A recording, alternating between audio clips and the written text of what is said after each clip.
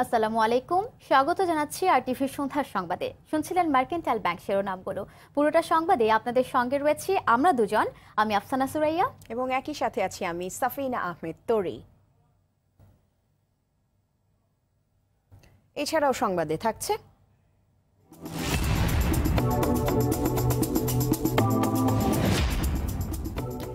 রাজধানীর বেশ কয়েকটি বহুতল ভবনে দুর্ধর্ষ চুরির সঙ্গে জড়িত বদরুল হক নাসির। পুলিশ বলছে সে গ্রেপ্তারের সমাধান হবে অনেক মামলার।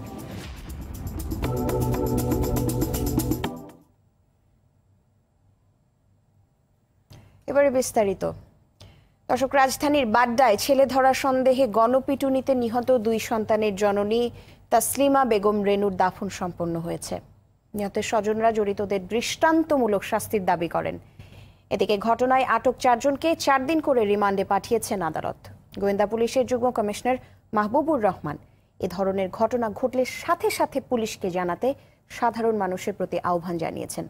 বিস্তারিত জানাচ্ছেন জাহিদ রহমান। এমন নির্মম মৃত্যু কেউ কল্পনাতেও ভাবেনি। তাই তো তাসলিমা বেগম রেনুর মরদেহ নিজ গ্রাম লক্ষ্মীপুরে সোনাপুরে পৌঁছলে স্বজনদের আহাজারিতে ভারী হয়ে ওঠে বাতাস। মাকে হারিয়ে 11 ও 4 বছরের 2 শিশু সন্তান এখন অনাথ। অবুঝ শিশুদের সান্ত্বনা দেওয়ার ভাষা কি এই সমাজের জানা আছে? নিচে গেছে, কি জন্য গেছে? এই দেশের মানুষ এত নিষ্ঠুর কেন? এই ধরনের কাজ হয়? এই দেশের সরকার এই ব্যাপারে কতটুকু পদক্ষেপ নেবে? কেন এইভাবে নির্মম ভাবে একটা শিশুকে মারা করবো? 2টা শিশু, তার 2টা বাচ্চা, একটা ছেলে। এমন নৃশংস ঘটনার প্রতিবাদে নিহত তাসলিমা বেগমের সাবেক শিক্ষা প্রতিষ্ঠান রাজধানীর তিতুমী কলেজের সামনে মানববন্ধন করেন শিক্ষার্থীরা। শনিবার রাজধানীর বাড্ডায় স্থানীয় একটি স্কুলের সামনে যারা তাসলিমা বেগমকে সন্দেহের বশে নির্দয়ভাবে পিটিয়ে হত্যা করে ভিডিও ফুটেজ দেখে তাদের অনেককেই শনাক্ত করেছে পুলিশ। এরই মধ্যে ধরা পড়েছে বেশ কয়েকজন, বাকিদেরও ধরতে অভিযান চলছে। ষড়যন্ত্রকারীরা বিভিন্নভাবে আইন শৃঙ্খলাকে বিঘ্নিত করার জন্য, আইন শৃঙ্খলা পরিস্থিতি খারাপ এটা বোঝানোর জন্য এই ধরনের অপচেষ্টা করে যাচ্ছে। সেগুলো আমরা সতর্ক আছি এবং আমাদের কাজ চলছে। ডিএমপি মিডিয়া সেন্টার আয়োজিত ব্রিফিং থেকে কোনো রকম গুজবে কান না দিতে সাধারণ মানুষের প্রতি আহ্বান জানানো হয়। বিহাইন্ড দ্য সিন কারা আছে সেগুলো আমরা তদন্ত করছি এবং এগুলো বের করব। জাহিদ রহমান, RTV, ঢাকা। সারা দেশে বন্যার ভয়াবহতা কমে আসলেও এখনো 11টি নদীর পানি 20টি জায়গায় বিপদসীমার উপর দিয়ে প্রবাহিত হচ্ছে। কয়েকটি অঞ্চলে পানি কমলেও কাদা মাটিতে মানুষের ভোগান্তি আরও বেড়েছে। বিশুদ্ধ পানি ও খাবার সংকটে পড়ে ত্রাণের অপেক্ষায় আছে হাজার হাজার মানুষ। দর্শক, বিস্তারিত জানাচ্ছেন মাসুদ মুস্তাহিদ। জামালপুরে উজানে পানি কমলেও বাড়ছে ব্রহ্মপুত্র ও ঝিনাই নদীর পানি। গত 24 ঘন্টায় যমুনার পানি 39 সেন্টিমিটার কমে বাহাদুরাবাদে বিপদসীমার 75 সেন্টিমিটার উপর দিয়ে প্রবাহিত হচ্ছে। গাইবান্ধার ব্রহ্মপুত্রের পানি কিছুটা হ্রাস পেয়ে বিপদসীমার 71 সেন্টিমিটার এবং ঘাঘট নদীর পানি বিপদসীমার 40 সেন্টিমিটার উপর দিয়ে বইছে। কুড়িগ্রামের বন্যা পরিস্থিতির কিছুটা উন্নতি হলেও এখনো পানিবন্দী 3 উপজেলার মানুষ। ছড়িয়ে পড়ছে পানিবাহিত রোগ। শেরপুরে বন্যা পরিস্থিতি অপরিবর্তিত রয়েছে। জেলা সদর, শ্রীবদী ও নোকলা উপজেলার 10টি গ্রাম নতুন করে প্লাবিত হয়েছে। এতে 20টি ইউনিয়নের 70 গ্রামের প্রায় 25,000 পরিবার পানিবন্দী হয়ে পড়েছে। পানির মধ্যে পড়ে আছি, 1.5 কেজি চাল দিচ্ছি, 1.5 কেজি চাল দিয়ে বাচ্চা কাচ্চাকে এতদিন খাওয়া যায়? এক কোমর পানির মধ্যে যায় 3 বেজ যায়, 3 বেজ আসি, তার মধ্যে এক মগ চাল দিছে। এক মগ চাল ধরি খোয়া যায়। সিরাজগঞ্জে যমুনার পানি কমলেও দুর্ভোগ বেড়েছে বানভাসীদের। বাড়িঘরগুলো এখনো পানিতে নিমজ্জিত থাকায় দুর্গত মানুষ গবাদি পশু সহ আশ্রয় নিয়েছে উঁচু স্থানে। অবস্থা খাওয়া দাওয়া নেই, সিরে মিরে পায় না। শরীয়তপুরের নড়িয়া কাঁঠালবাড়ি আঞ্চলিক মহাসড়ক প্লাবিত হয়েছে। রাস্তা ভেঙে খানাখন্দ হওয়ায় চলাচল বন্ধ রয়েছে। গেল 10 দিনে বগুড়ায় বন্যায় ক্ষতির মুখে পড়া মানুষের সংখ্যা 2,09,000 ছাড়িয়েছে। যমুনার পানি গেল শুক্রবার থেকে কমতে শুরু করলেও বাড়তির পথে রয়েছে বাঙালি নদীর পানি। মাসুদ মুস্তাহিদ, RTV। গাইবান্ধা থেকে বন্যা দুর্গতদের খবর জানাতে সরাসরি যোগ দিচ্ছেন আমাদের সহকর্মী ফেরদৌস জুয়েল। কথা বলবো তার সাথে। জুয়েল, একটা জিনিস কিন্তু খুবই স্বাভাবিক যে বন্যা পরবর্তী সময়টাতে পানি কমে গেলেও কিন্তু দুর্গত এলাকার মানুষদেরকে বিভিন্ন ধরনের সমস্যার সম্মুখীন হতে হয়, খাবার সমস্যা, বিশুদ্ধ পানির সমস্যা।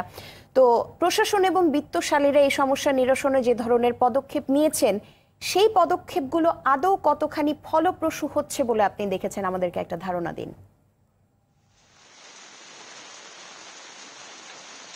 গাইবান্ধায় এই মুহূর্তে মুষলধারে বৃষ্টি হচ্ছে, তবে গাইবান্ধায় ব্রহ্মপুত্র ঘাঘর নদীর পানি এখনও বিপদসীমার অনেক উপর দিয়ে প্রবাহিত হয়। গাইবান্ধার 49টি ইউনিয়ন প্লাবিত হয়েছে, এর মধ্যে 2টি পৌরসভা এবং একটি গাইবান্ধা, একটি গোবিন্দগঞ্জ।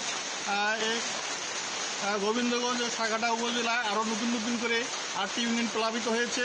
এছাড়া ঘাঘর নদীর বাঁধ ভেঙে গাইবান্ধা সদর উপজেলার 16টি ইউনিয়নে বন্যা পরিস্থিতি আরও অবনতি হয়েছে।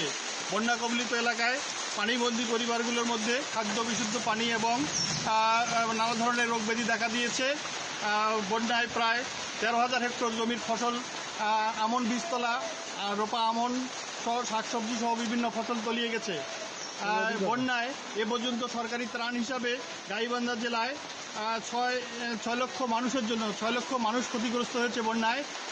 তার জন্য ত্রাণ হিসেবে বরাদ্দ পাওয়া গেছে 900 মেট্রিক টন চাল, 15 লাখ টাকা এবং 600 প্যাকেট শুকনো খাবারের প্যাকেট।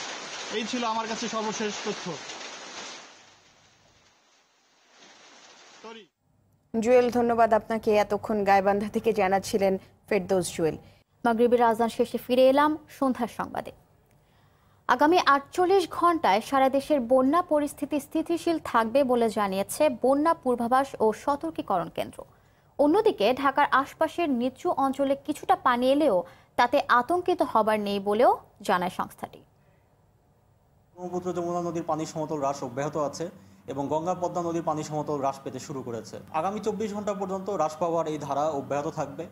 উজানের নদীগুলোর পানি বৃদ্ধি গত কয়েক সপ্তাহে বৃদ্ধির প্রভাবে বর্তমানে ভাটিতে বাংলাদেশ ঢাকার আশেপাশের নদীগুলোর পানি সমতল বৃদ্ধি পাচ্ছে। নদীর এই বৃদ্ধির ধারা আগামী 24 থেকে 48 ঘন্টা অব্যাহত থাকতে পারে।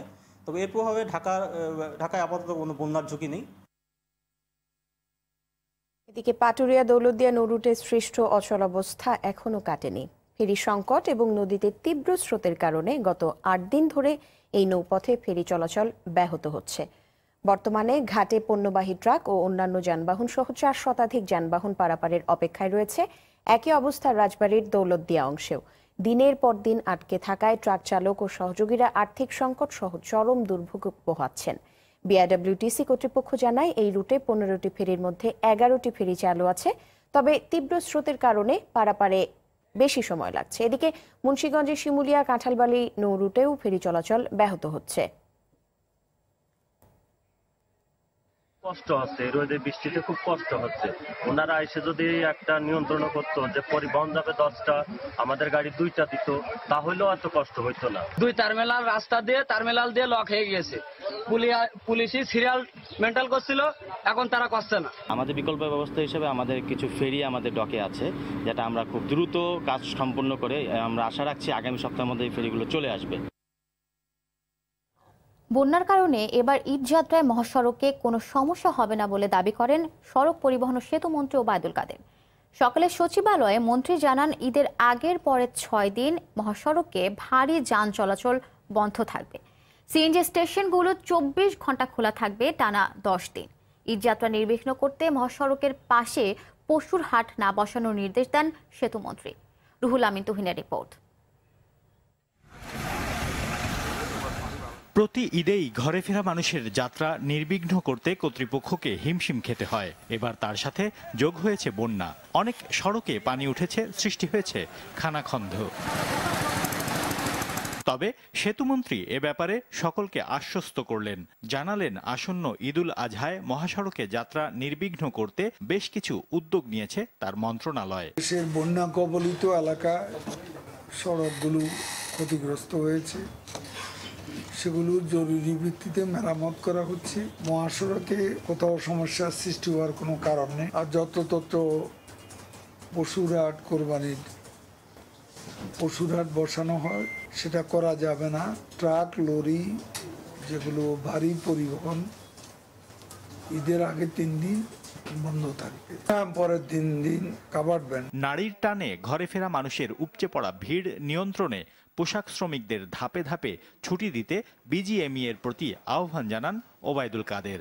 আর বিজিএমইকে আমরা বাস দেব, তবে তাদের সাথে আমাদের একটা বিষয়, ছুটিগুলো যেন ধাপে ধাপে স্টেগার্ড হয়। বাস যতটা সম্ভব আমরা চেষ্টা করবো। গতবারও আমরা 50-40টার মতো গতবার দিয়েছি। তারা যখন চায় তখন দেবো। বাস আছে, আমরা দিতে পারবো। এদিকে বিআরটিসির চলমান সংকট সমাধানে চেয়ারম্যানের পরিবর্তন সহ বেশ কিছু উদ্যোগ নেওয়া হয়েছে বলে জানান সড়ক পরিবহন ও সেতুমন্ত্রী। বিআরটিসিতে চেয়ারম্যান পদেও পরিবর্তন এসছে। রুহুল আমিন তুহিন, RTV, ঢাকা। শিরোনামের শুরুতেই যেমনটি জানছিলেন, সব রেকর্ড ভেঙে রাজধানীতে গত 24 ঘন্টায় 403 জন ডেঙ্গু জ্বরে আক্রান্ত হয়ে হাসপাতালে ভর্তি হয়েছে। ডেঙ্গু নিয়ন্ত্রণে কার্যকর ব্যবস্থা না নেয়ায় ঢাকার 2 সিটির প্রধান স্বাস্থ্য কর্মকর্তাকে তলব করেছেন হাইকোর্ট। মশা নিধনে কর্তৃপক্ষের কর্মকাণ্ডে অসন্তোষ জানান আদালত। এদিকে দক্ষিণ সিটি মেয়র বলেন, এডিস মশার অন্যতম প্রজননস্থল, নির্মাণাধীন ভবনের লার্ভা ধ্বংস করা না হলে ভ্রাম্যমাণ আদালতের মাধ্যমে ব্যবস্থা নেবার হুঁশিয়ারি দেন তিনি। বিস্তারিত জানাচ্ছেন নাজিফ ফরাইজি। রাজধানীতে উদ্বেগজনক হারে বাড়ছে ডেঙ্গু আক্রান্তের সংখ্যা। স্বাস্থ্য অধিদপ্তরের নিয়ন্ত্রণ কক্ষের তথ্য অনুযায়ী সোমবার সন্ধ্যা পর্যন্ত আগের 24 ঘন্টায় রাজধানীতে 403 জন ডেঙ্গু জ্বরে আক্রান্ত হয়ে বিভিন্ন হাসপাতালে ভর্তি হয়েছেন। একদিনে এত রোগী এর আগে কখনো ডেঙ্গু আক্রান্ত হননি। ডেঙ্গু জ্বরের বাহক এডিস মশা নিয়ন্ত্রণে কার্যকর ব্যবস্থা গ্রহণ না করায় এর ব্যাখ্যা জানাতে ঢাকা উত্তর ও দক্ষিণ সিটির প্রধান স্বাস্থ্য কর্মকর্তাদের তলব করেছেন হাইকোর্ট। আগামী 25 জুলাই আদালতে হাজির হয়ে তাদের ব্যাখ্যা দিতে বলা হয়েছে। এদিকে ডেঙ্গু ও চিকুনগুনিয়া সহ মশাবাহিত রোগ প্রতিরোধে 2 সিটি কর্পোরেশনের নেয়া পদক্ষেপের ব্যাপারে দাখিল করা প্রতিবেদন নিয়ে অসন্তোষ প্রকাশ করেন হাইকোর্ট। আমরা একটা কমপ্লেইন্ট জমা দিয়েছি উত্তর এবং দক্ষিণ সিটি কর্পোরেশন থেকে, তো এটা কোর্ট স্যাটিসফাইড হতে পারে না। সেজন্য আজকে চিফ হেলথ অফিসারকে কালকে ডেকেছেন। কালকে কিনা বৃহস্পতিবার 11টায়, বৃহস্পতিবার 11টায়, আজকে তো মঙ্গলবার, আজকে হচ্ছে সোমবার। কারণ এখানে যে রিপোর্টটা দিয়েছে সেখানে কি অ্যাকশন নেওয়া হয়েছিল, কি কি কার্যক্রম নেওয়া হয়েছিল সেটা সম্বন্ধে কিছু বলা হয়নি। এদিকে দক্ষিণ সিটি কর্পোরেশনের দেয়া তথ্য মতে রাজধানীর নির্মাণাধীন ভবনগুলো এডিস মশার অন্যতম প্রজননস্থল। এসব ভবনে জমানো পানিতে এডিস মশার সবচেয়ে বেশি জন্ম হচ্ছে। রাজধানীর কারওয়ান বাজারে নির্মাণাধীন এই ভবনের শ্রমিকরা জানান, এ পর্যন্ত তাদের 15 থেকে 20 জন সহকর্মী ডেঙ্গু আক্রান্ত হয়েছেন। ডেঙ্গু জ্বর হয়, চিকুনগুনিয়া হয়, আর এখানে অনেক আবর্জনা পানি নিচে, এই পানিগুলোতে মশা একটু উপদ্রব বেশি হয়। 15 জন চলে গেছে জ্বর হওয়ার পর, ডেঙ্গু। ওই জ্বর অবস্থায় তারা বাড়িতে চলে গেছে। এখানে চিকিৎসা নিছে, চিকিৎসা নেওয়াতে তার মানে কোনো সুবিধাজনক হয় নাই। নির্মাণকারী ভবনের প্রকল্প পরিচালকের দাবি, মশা মারতে নিয়মিত পদক্ষেপ নেন তারা। ফকার মেশিন প্রতি সপ্তাহে আমরা ফকার মেশিন দিয়ে স্প্রে করি বেসমেন্টগুলো, যেখানে যেখানে পানি জমে থাকে সেখানে স্প্রে করি। 15 দিন বা 1 মাস পর পর আমরা কি করি, একটা কীটনাশক পাওয়া যায়, কীটনাশকটাতে আমরা কি করি, স্প্রে করে দিই। ঢাকা শিশু হাসপাতালে আক্রান্তদের খোঁজ নিতে যে দক্ষিণ সিটি মেয়র জানান, ভবন নির্মাণকারী প্রতিষ্ঠান ও ব্যক্তিদের সতর্ক করা হচ্ছে।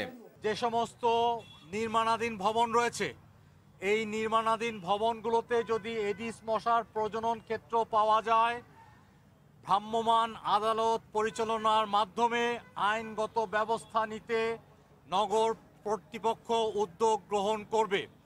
অনাকাঙ্ক্ষিত পরিস্থিতি এড়াবার জন্যে নির্মাণাধীন ভবন মালিক এবং প্রতিষ্ঠানসমূহকে আমি অনুরোধ করছি, আপনারা অনতি বিলম্বে স্ব নির্মাণাধীন ভবনকে এডিস মশার প্রজনন ক্ষেত্র নষ্ট করে এই শহরকে এডিস মুক্ত শহর হিসেবে গড়ে তুলতে সহযোগিতা করবেন। আগামী 15 দিনের মধ্যে রাজধানীর 25,000 বাসা এডিস মশার লাভামুক্ত করার ঘোষণা দেন মেয়র সাইদ খোকন। নাজিফ ফরাইজি, RTV, ঢাকা। প্রিয়া সাহা সংখ্যাতত্ত্ব নিয়ে মিথ্যাচার করেছেন। প্রধানমন্ত্রী কখনো এমন সংখ্যা বলেননি বলে জানান সেতুমন্ত্রী ও আওয়ামী লীগের সাধারণ সম্পাদক ওবায়দুল কাদের। সচিবালয়ে সাংবাদিকদের তিনি বলেন, প্রিয়া সাহাকে আত্মপক্ষ সমর্থনের সুযোগ দেয়া হবে। বক্তব্যে 3,70,00,000 লোক মিসিং এ কথা তো নেই। শেখ হাসিনা তো এরকম কোনো কথা বলতে পারেননি। এটা তো আমার তো মনে হয় এটা এ ধরনের বক্তব্য বিদেশে গিয়ে মার্কিন যুক্তরাষ্ট্রের প্রেসিডেন্টের কাছে বলা, এটা আমাদের দেশকে ছোট করা। যুক্তরাষ্ট্রের প্রেসিডেন্ট ডোনাল্ড ট্রাম্পের কাছে করা প্রিয়া সাহার অভিযোগ বাস্তবসম্মত নয় বলে জানিয়েছে হিন্দু বৌদ্ধ খ্রিস্টান কল্যাণ ট্রাস্ট। বিকেলে জাতীয় প্রেস ক্লাবে সংবাদ সম্মেলনে ট্রাস্টের নেতারা প্রিয়া সাহার অভিযোগকে মিথ্যা ও বানোয়াট উল্লেখ করে এর তীব্র প্রতিবাদ জানান। নেতারা বলেন, দেশ থেকে 3 কোটি হিন্দু বৌদ্ধ খ্রিস্টান ধর্মীয় মানুষ উধাও হয়েছে, এমন তথ্য বানোয়াট ও উদ্দেশ্য প্রণোদিত। দেশের অভ্যন্তরীণ বিষয়ে অন্য দেশের কাছে বিচার চাওয়া গ্রহণযোগ্য হতে পারে না বলেও জানান তারা।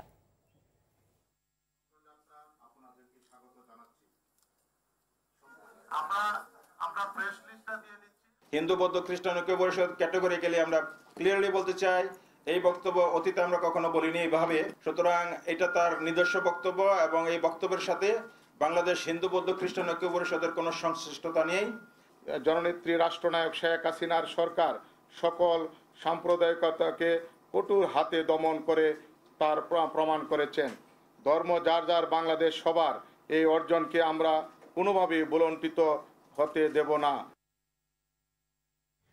জিনের ভয় দেখিয়ে বহু নারী ও শিশুকে ধর্ষণ ও বলাৎকারের অভিযোগে রাজধানীর দক্ষিণ খান থেকে এক মসজিদের ইমামকে আটক করেছে র্যাব। আটককৃত ইমাম ইদ্রিস আহমেদ 18 বছর ধরে এই ধরনের কাজ করে আসছিল বলে জানায় র্যাব। দুপুরে রাজধানীর কারওয়ান বাজারে র্যাবের মিডিয়া সেন্টারে এক সংবাদ সম্মেলনে এসব তথ্য জানান র্যাব 1-এর পরিচালক সরওয়ার বিন কাশেম। ইদ্রিস আহমেদ ধর্ষণের পর তা মোবাইল ফোনে ধারণ করে রাখতেন। বিপুল পরিমাণ ধর্ষণের ভিডিও সহ সেই ফোনটিও উদ্ধার করেছে র্যাব।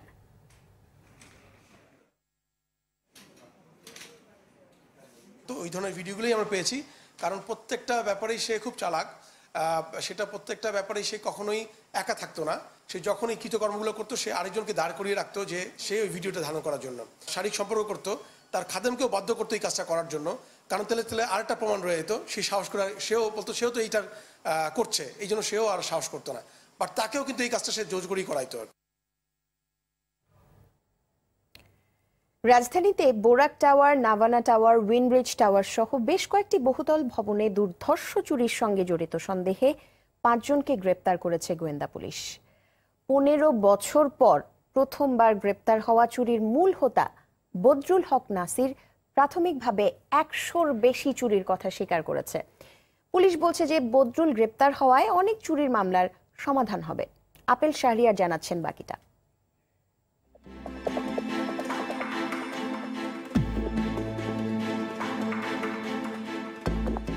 রাজধানীর উত্তরার উইনব্রিজ টাওয়ারের ক্লোজ সার্কিট ক্যামেরার ফুটেজ এটি। অফিস শেষে সবাই বের হলে সুযোগ বুঝে অভিযুক্ত চোর বদরুল হক নাসির ভবনের দিকে এগিয়ে যান। সিকিউরিটি গার্ডকে মিথ্যা তথ্য দিয়ে প্রবেশ করেন।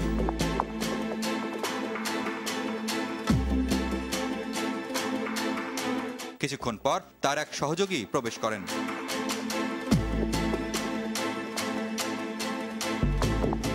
চারটি ফ্লোরে গিয়ে উইন্টেল ইন্টারন্যাশনাল লিমিটেড কোম্পানি সহ কয়েকটি কোম্পানির অফিসের তালা ভেঙে নগদ 4 লাখ টাকা ও মূল্যবান জিনিস নেন।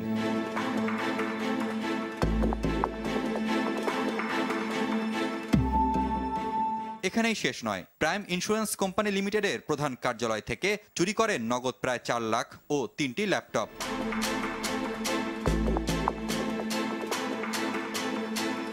এভাবে জীবনদশায় 100টিরও বেশি চুরির কথা স্বীকার করেছেন তিনি। আমি আজকে 15 বছর ধরে চুরি করি। আমার ওস্তাদের নাম জাহাঙ্গীর, সে মারা গেছে। চট্টগ্রাম বন্দর থেকে চুরি করতে চট্টগ্রাম, কুমিল্লা, ঢাকায় অনেক চুরি করেছে এ পর্যন্ত। জানালেন নিরাপত্তার জন্য কোম্পানিগুলো যেসব ডিজিটাল সিকিউরিটি লক লাগাচ্ছে তা সহজেই খুলতে পারেন তারা।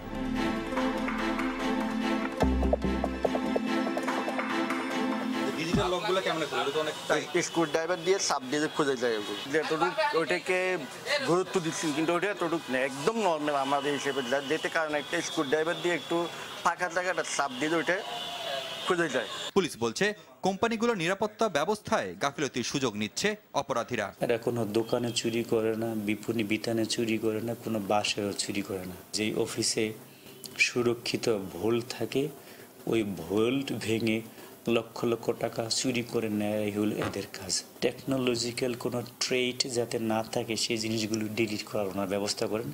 এই জন্য এখনো পর্যন্ত ওনারা ধরা পড়ে নাই, আমাদের কাছেই প্রথম ধরা পড়েছে এবং আমরা বোধ করি এতে নগরবাসী বড় রকমের একটা নিরাপত্তা হুমকি থেকে রক্ষা পাচ্ছে। রাজধানীতে সংঘবদ্ধ চোরদের গ্রেপ্তারে অভিযান চলবে বলে জানালেন তিনি। Apple Shahriar, RTV, Dhaka. সাভারের আমিন বাজারের সালেহপুর ব্রিজে নিয়ন্ত্রণ হারিয়ে তুরাগ নদে পড়ে যাওয়া ট্যাক্সি ক্যাব ও চালকের এখনো সন্ধান মেলেনি। তীব্র স্রোত থাকায় উদ্ধার কাজে বেশ বেগ পেতে হচ্ছে ডুবুরি দলকে। এদিকে ট্যাক্সি চালকের পরিচয় মিলেছে, তার নাম জিয়াউর রহমান, বাড়ি ফরিদপুরের বোয়ালমারীতে। ট্রাস্ট ট্রান্সপোর্ট সার্ভিসের গাড়িতে করে সাভারের যাত্রী নামিয়ে ঢাকায় ফেরার পথে দুর্ঘটনার কবলে পড়েন তিনি। ফায়ার সার্ভিসের উত্তরা জোন কমান্ডার আনোয়ারুল হক জানান, রোববার রাত 8টার দিকে ট্যাক্সি ক্যাবটি পড়ে যাওয়ার পর রাত 1টা থেকে সেটি উদ্ধারে 5 সদস্যের ডুবুরি দল কাজ করে। সকালে আরও 2 জন ডুবুরি যুক্ত হন, তবে এখনও ক্যাবটি উদ্ধার সম্ভব হয়নি।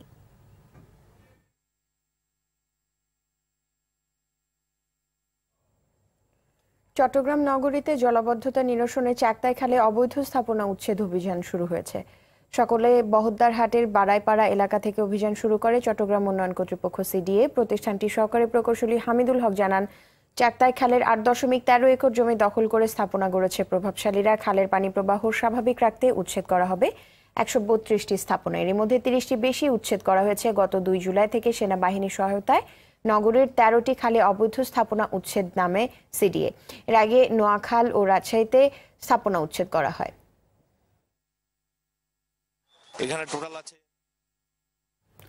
রাজধানীর 7 সরকারি কলেজে ঢাকা বিশ্ববিদ্যালয়ে অধিভুক্ত বাতিলের দাবিতে সোমবার সকাল থেকে বিক্ষোভ করেছে বিশ্ববিদ্যালয়ের শিক্ষার্থীরা। আন্দোলনকারীরা বিশ্ববিদ্যালয়ের একাডেমিক ও প্রশাসনিক ভবনে তালা ঝুলিয়ে দেয়। এদিকে প্রধানমন্ত্রী ও বিশ্ববিদ্যালয় উপাচার্য দেশের বাইরে থাকায় দাবি দেওয়া মঙ্গলবার রাষ্ট্রপতির দপ্তরে পৌঁছে দেওয়ার কর্মসূচি ঘোষণা করে শিক্ষার্থীরা। দাবি আদায় না হওয়া পর্যন্ত আন্দোলন চালিয়ে যাওয়ার ঘোষণা দেন তারা।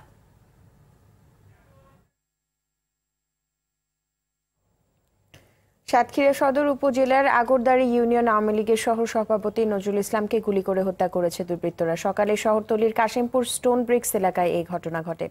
পুলিশ জানায়, মোটরসাইকেলে করে বাড়ি ফেরার পথে তাকে গুলি করে দুর্বৃত্তরা। এতে ঘটনাস্থলেই তার মৃত্যু হয়। এদিকে বান্দরবানের রোয়াংছড়িতে ইউনিয়ন আওয়ামী লীগের সভাপতি মংমং থোয়াই মারমাকে গুলি করে হত্যা করেছে দুর্বৃত্তরা। উপজেলার শামুকছড়ির তারাছা থেকে সদর উপজেলায় আসার পথে হত্যাকাণ্ডের শিকার হন তিনি। অপরদিকে মাগুরা শহরের পান্নানদুয়ালি এলাকায় স্ত্রী ও 10 মাস বয়সী শিশু সন্তানকে গলা কেটে হত্যার পর নিজে আত্মহত্যার চেষ্টা করেছে বিট্টু মজুমদার নামের এক যুবক। পারিবারিক কলহের জেরে এই হত্যাকাণ্ড বলে প্রাথমিকভাবে ধারণা করছে পুলিশ। মাদারীপুরে ছেলে ধরার সন্দেহে মানসিক ভারসাম্যহীন এক নারীকে মারধর করেছে এলাকাবাসী। দুপুরে সদর উপজেলার বৈরাগীর হাট এলাকায় এ ঘটনা ঘটে। মারধরের পর ওই নারীকে গাছের সাথে বেঁধে রাখা হয়। পরে পুলিশ এসে তাকে উদ্ধার করে। এদিকে গত রাতে হবিগঞ্জের অলিপুরে ছেলে ধরার সন্দেহে 3 জনকে গণপিটুনি দেয় স্থানীয়রা। গুরুতর আহত অবস্থায় উদ্ধার করে তাদের একজনকে সিলেট এবং অপর 2 জনকে হবিগঞ্জ সদর হাসপাতালে ভর্তি করা হয়েছে। অপরদিকে ছেলে ধরা গুজবে আতঙ্কিত না হতে স্কুল পর্যায়ে সচেতনতামূলক সভা করেছে খাগড়াছড়ি জেলা পুলিশ। খাগড়াছড়ি সরকারি উচ্চ বিদ্যালয়ে এ সভা হয়।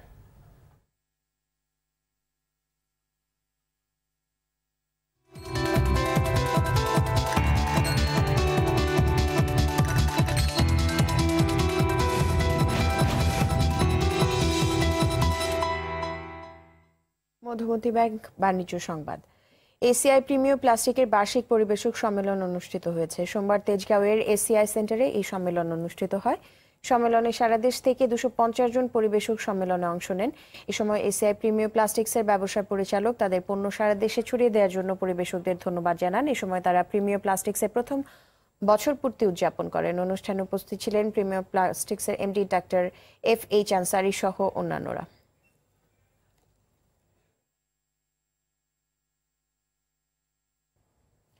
রাজধানীতে এক লাফে 8 গুণ বেড়েছে কাঁচা মরিচের ঝাল। মাত্র 1 মাসের ব্যবধানে রাজধানীর বাজারে 20 থেকে 25 টাকার কাঁচামরিচ বিক্রি হচ্ছে 180 থেকে 200 টাকা কেজিতে। অজুহাত হিসেবে বন্যায় মরিচের ক্ষেত নষ্ট হওয়াকে দায়ী করছেন ব্যবসায়ীরা। জাতীয় ভোক্তা অধিকার সংরক্ষণ অধিদপ্তর হুঁশিয়ারি করে বলছে, বন্যাকে অজুহাত করে বাজার কারসাজির চেষ্টা হলে ব্যবস্থা নেবে কর্তৃপক্ষ। সেলিম মালিকের রিপোর্ট। দেশে কাঁচামরিচের অন্যতম বড় বাজার মানিকগঞ্জের বরঙ্গায়।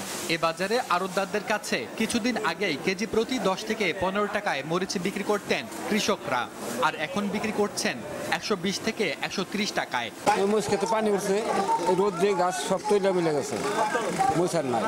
মরিচ গত বছর বেচছি মনে করেন 1 পাইতে 20 মন, এবার 5 মন বেচছি। এখন তো শেষ, মরিচ খেতে পানি উঠে তলায় গেছে, এখন আর দামি কারো দামি 120-30 টাকা বেশি।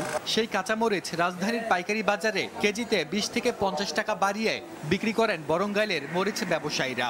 মরিচ আমরা 150-140 বেশি, আবার অনেকদিন বাজারের দেখা গেছে অনেক সময় ইন্ডিয়ান এলসি চাপ থাকে, ওই সময় আবার দেখা গেছে আমাদের লসও দিতে হয়। টাকা নিলে পরে 40 টাকা বিক্রি করা লাগে, 50 টাকা বিক্রি করা যায়। রাজধানীর কাঁচা বাজারের দোকানিরা জানান 160 টাকায় কিনে কেজি প্রতি মরিচ বিক্রি করছেন 200 টাকায়।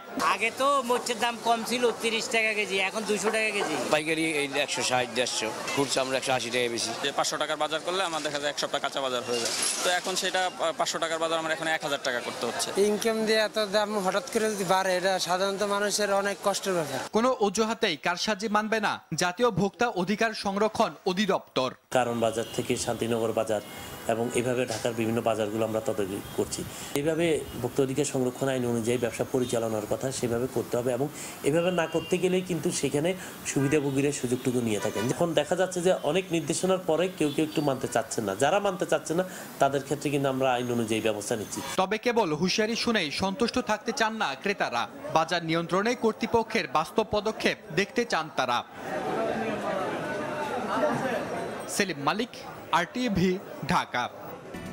দর্শক, সন্ধ্যার সংবাদ এ পর্যন্ত। RTV সবশেষ সংবাদ জানতে যে কোনো মোবাইল ফোন থেকে 24141 নম্বরে ডায়াল করুন, আর মোবাইল ফোনের সংবাদ দেখতে অ্যাপ স্টোর, গুগল প্লে বা উইন্ডোজ স্টোর থেকে ডাউনলোড করুন RTV অ্যাপস।